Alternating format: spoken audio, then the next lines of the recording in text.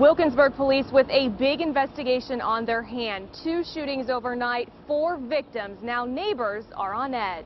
Gun violence ringing out along Swissvale Avenue and Rebecca Street late Sunday night. We heard really loud gunshots, just like a booming sound, not quite like firecrackers, but I mean, honestly, almost like a shotgun or something like that.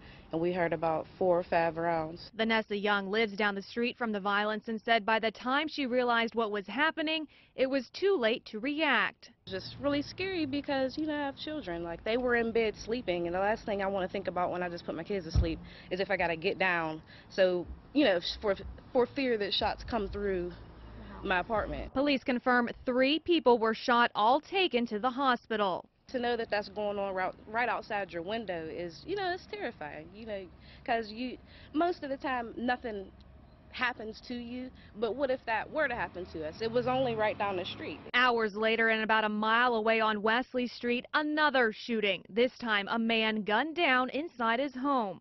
I'm just really appalled because it's usually really quiet and nothing but kids on the street, and you guys said it happened overnight. Nobody really knows.